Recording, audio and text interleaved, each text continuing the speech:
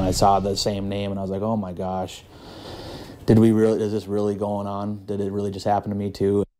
A Moorhead man reacting to a whistleblower investigation from last week when a couple warned about buying cats from a woman on Facebook. The man claims the same scam happened to him, saying he was told he was buying a Maine Coon kitten, but it turns out it was a barn cat with a laundry list of medical problems that weren't disclosed to him. Valley News Team's crime and safety reporter Bailey Hurley talked with the man who claims he's another feline fraud victim.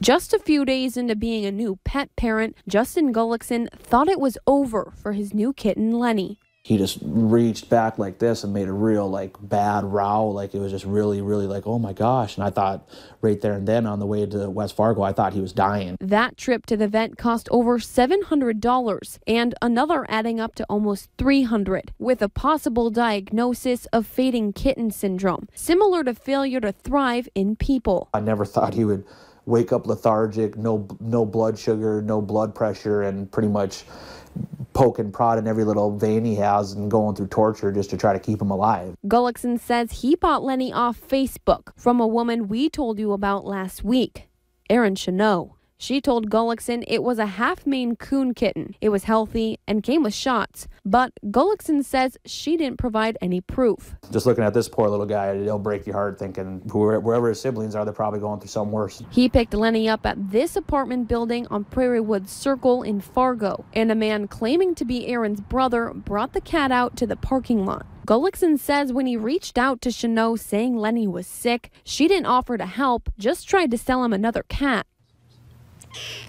And now Gullickson says the woman blocked him on Facebook. He urges you to think twice before buying an animal on Facebook. God forbid another person goes through exactly what I went through. 8 weeks. Told the little guy when I got him, because he was in a little bit of rough shape, I was like, I don't care if you're a little rat cat. I was like, you're my cat now, you know. So I just told him that no matter what happens, we're kind of in it together. Bailey Hurley, Valley News Live.